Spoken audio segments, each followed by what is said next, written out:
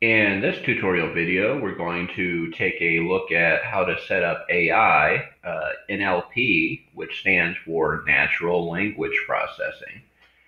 And all you need to do is click on NLP, and if you haven't set it up yet, you'll want to go to the pre-trained models and get default models.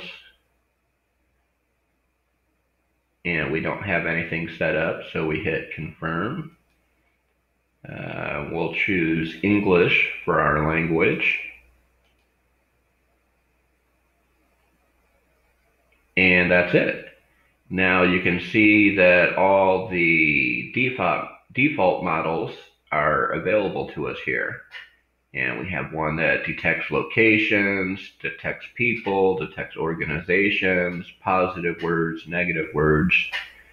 Basically, what this does is uses machine learning to look at the text of the message people are typing to you, and it can actually tell if it's a negative sentiment or positive.